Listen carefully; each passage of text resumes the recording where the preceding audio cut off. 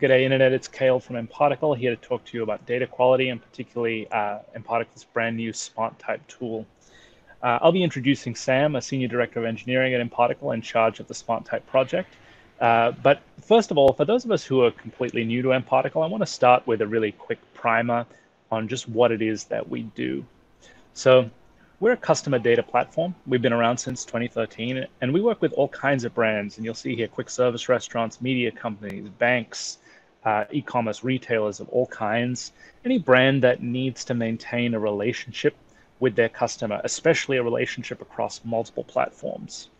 So as a customer data platform, our task is to get data from wherever it is, and that could be mobile apps, your web properties, third-party sources, point of sale systems in your brick and mortar stores. And we use identity resolution to bring all that data from those different platforms together into a single view of each of your customers. And we make that view available to any services that need it. So that can be marketing automation, DSPs and DMPs and walled gardens for advertising, analytics services, A/B testing services. And also we make it directly available via our profile API to power personalized experiences any way you can make an API call. So there are four key pillars to what we do. The first is data infrastructure.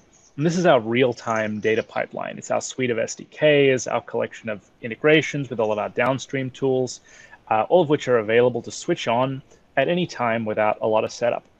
The second pillar is data quality. Now this is what we're going to focus on today. This is about making sure that you're collecting the right data and doing it consistently. And this is super important and difficult when you're bringing together data from all these different sources. You really need to be able to control quality. And that's what Sam's going to be talking to us about. Third is data governance. And that's all about controlling and protecting your data, making sure that you are meeting your obligations under legislation like the GDPR, and you're collecting consent from your users for what you're using their data for. And finally, data-driven personalization. And this is all about using the data that you've collected for delivering those one-to-one personalized experiences in your messaging, in your apps, and wherever you have a relationship with the customer. So now let's focus on the problem of data quality. And I want to introduce you to Sam Dozor, the Senior Director of Engineering at mParticle. He's our Smartype lead. And as Sam gets going, I also just want to invite you to write any questions you have in the comments under this video, and we'll have a section afterwards where we'll take any questions. Sam, how are you doing? Thanks, Kale. Doing very well. Yes. Hello, everybody. Thanks for joining. Excited to chat about Smartype today. What I'm going to do is walk through that single API approach that Kale mentioned that mParticle has been working on for quite some time now, and then talk about how we've introduced this notion of planning for your data as a first-party feature. And then I'll talk about how Smartype actually helps you implement that plan for an improved workflow and better data quality. Fantastic. Okay, let's go. Cool. This notion of a single API, many customers, many engineering teams, product teams, they have a very common problem that's been around for years now. And we've been helping many brands with for years now as well. All these brands, all these engineering teams, they have all sorts of data that they'd like to collect to improve their user experience, to track their marketing campaigns, and they want to do that without introducing additional overhead into their development processes, into their actual apps, right? So binary size and battery usage and network usage. And they want to be able to make all these changes in an agile way, right? Without making code changes. And so today I'm going to walk through, sort of a fictional Freddy's Coffee, which is a coffee shop. They accept mobile orders, and via Square, maybe a point of sale system, maybe via a mobile app or a web app.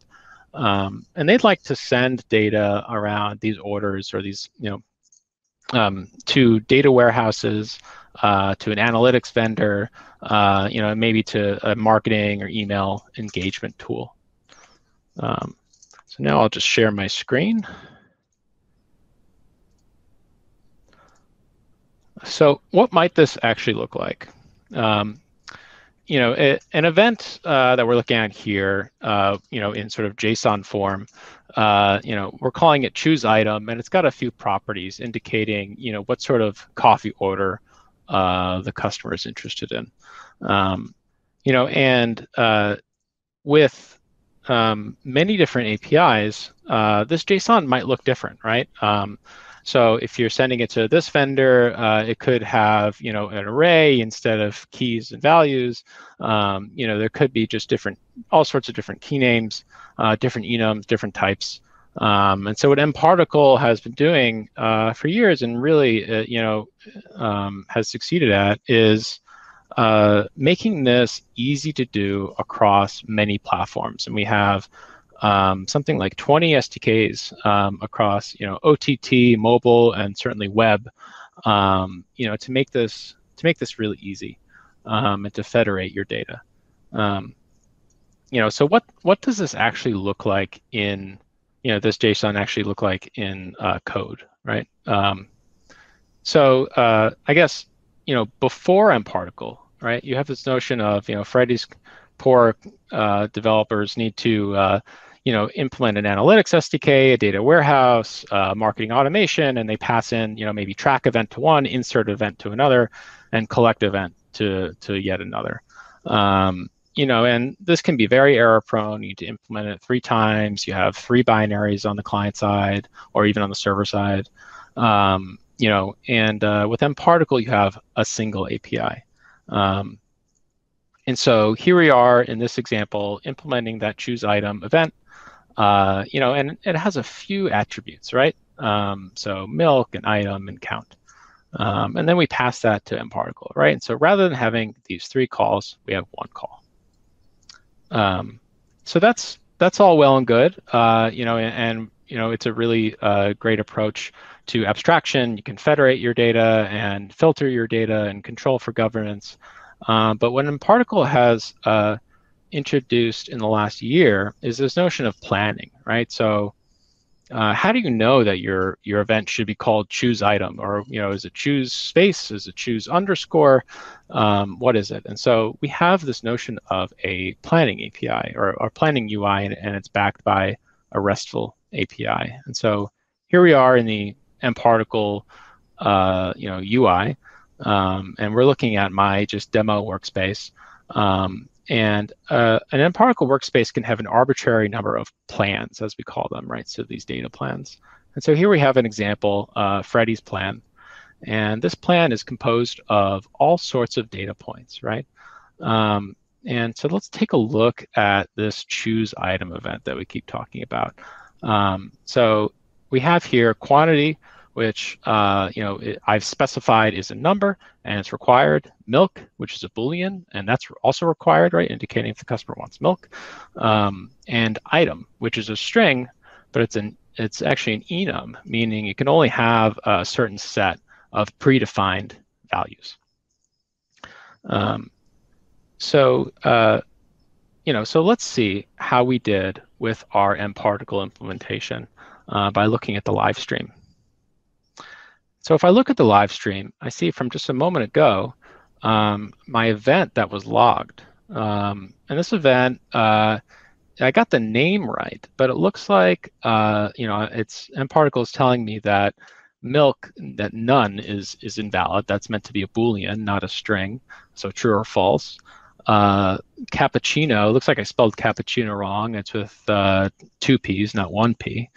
And then quantity is actually just entirely missing. And so, so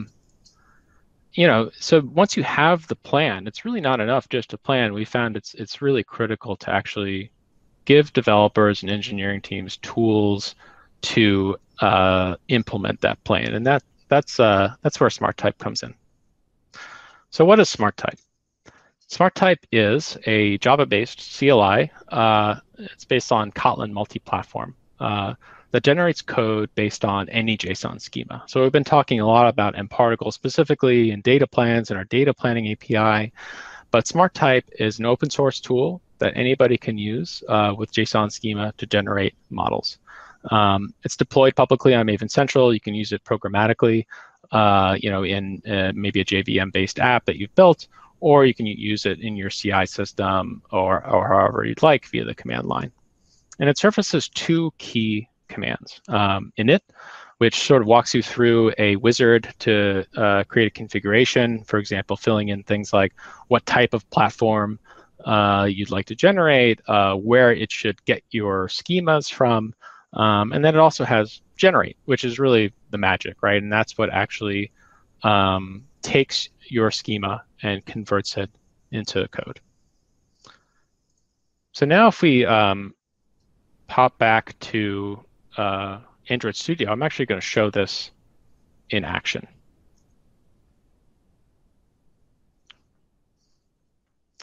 So here we are in Android Studio, and the first thing I need to do is acquire my JSON schema, which in this case is going to be an mParticle plan. So down here at the command line, I'm going to use the mParticle CLI, which implements the data planning RESTful API and lets me just fetch my plan on the fly.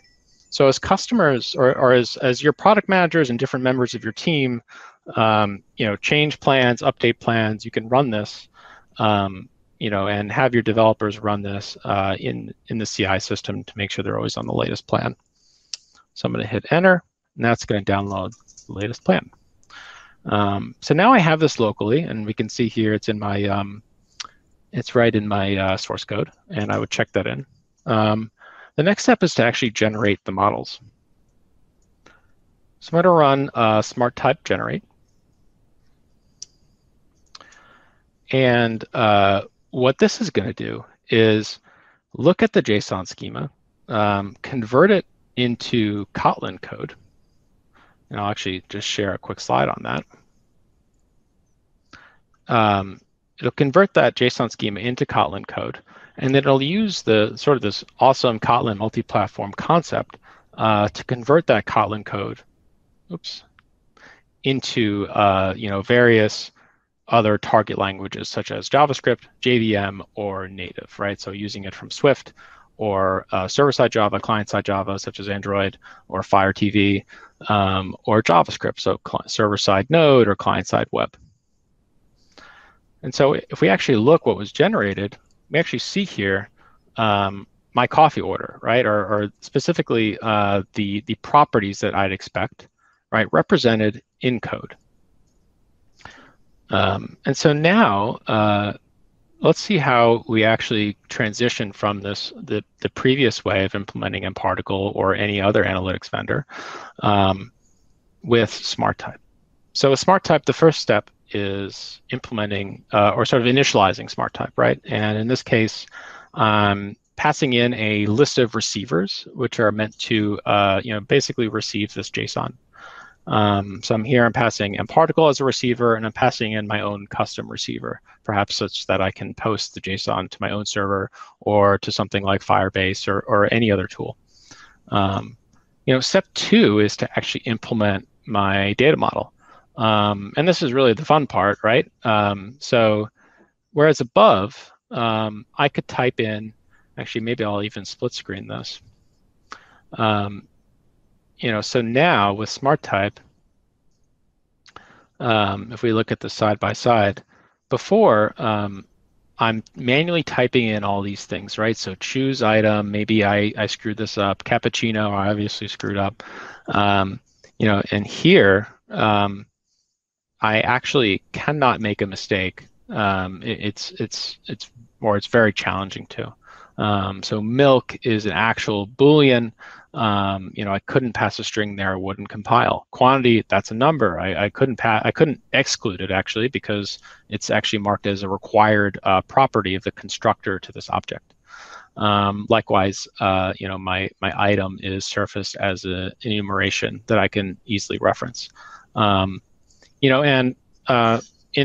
in that Freddy's plan that I showed earlier, and if you have JSON schema, other than the single event, all of your events are surfaced in sort of an autocomplete way right in your editor, right? And so you can actually see your data model.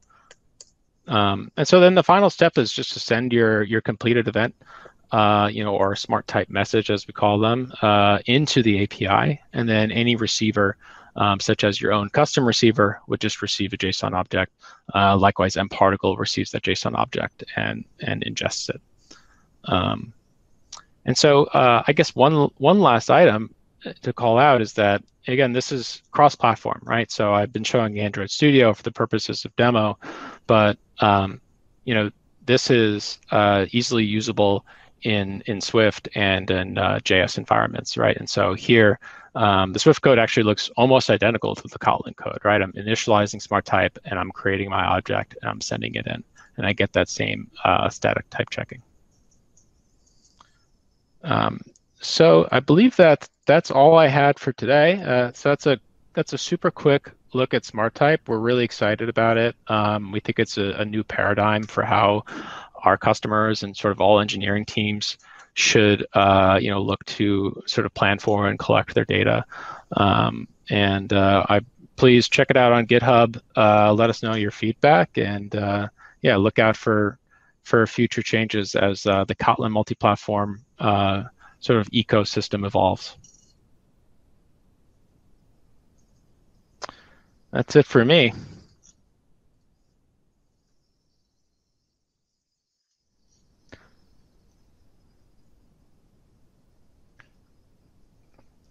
Looks like we are just having a temporary connectivity issue. And so I think the next step here is to look for some questions. So let me just, it seems like we lost Kale. So let me just pull up some questions.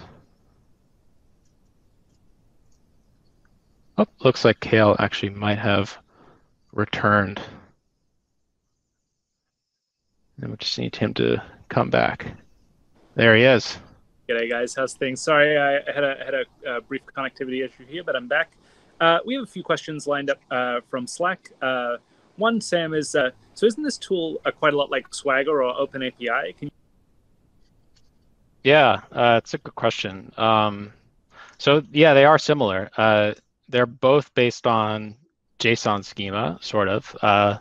Swagger and OpenAPI is based on a sort of an older version of JSON schema, like a custom version of it. And really the big difference is that Swagger and OpenAPI are really based on this Swagger spec, right? So this notion of describing an HTTP API, they're not really firstly concerned with defining a data model. It's similar, but I think there are some critical differences. And what we looked at in the generated code that comes out of Swagger or OpenAPI is that it's really a little bit too heavyweight. In mParticle, we really think about the how heavy these SDKs are. Our job is to make an SDK that you don't even know is there, and that is really lightweight. And if you look at the code that's generated by Swagger and OpenAPI, it's very, very heavyweight with a lot of dependencies. Understood. Okay, that's great to know. One more question here. So you mentioned that this is an open source platform. So if I'm not an mParticle customer right now, can you give an example of something that I can use this tool for today? Yeah, absolutely. So if you are using Firebase or any tool, right? It doesn't have to be a free tool. It could be a paid for tool, whatever it might be. You could pair it with Smartype in the form of a custom receiver. And so I showed in the code the ability to pass in your own custom receiver and essentially listen for these JSON objects as they come out. And so I guess actually step one would be because Smartype is built on JSON schema, which is an open source standard, there are a lot of great open source tools that you can use to generate JSON schema, right? You can use little editors to create trees of attributes and define these things. And then you'd basically just pass that JSON schema into Smartype, which would generate your models for you and give you the same type check safety. Okay, fantastic. I think that's all the questions that we have for now. So, Sam, thanks very much for coming on and explaining to us about Smartype. And everybody, thank you very much for joining us. Please, if you get the chance, do go to demo.mparticle.com and have an explore of our sandbox so you can get a better idea of what it is we do. Otherwise, thank you for joining us here today, and we'll see you soon. Thank you.